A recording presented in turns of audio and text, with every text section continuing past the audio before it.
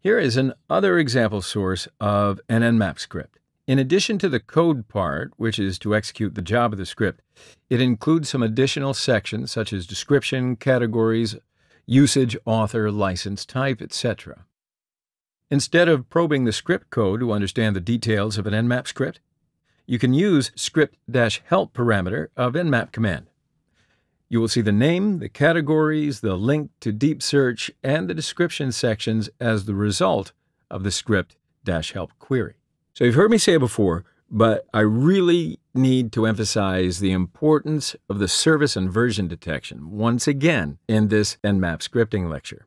As you know, if you don't run the version detection, Nmap supposes that the default service is running on that port. In a script scan, Nmap supposes the default service is running on the port, so it runs the scripts as if they are suitable for that service. It's easy to see it in an Nmap query. Okay, open a terminal screen in Kali.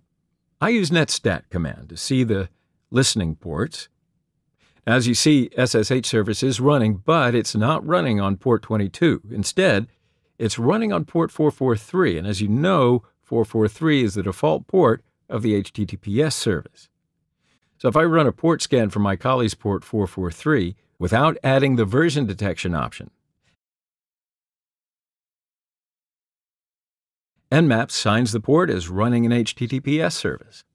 Now, if I add the SSH scripts in this query using script SSH *, without the version detection, not any of the scripts run, because Nmap thinks that the service is HTTPS, not SSH, and does not run the SSH scripts.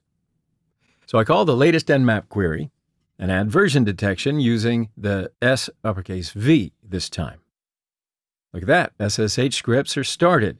With the version detection option, Nmap finds that the service is SSH and not HTTPS. Very important.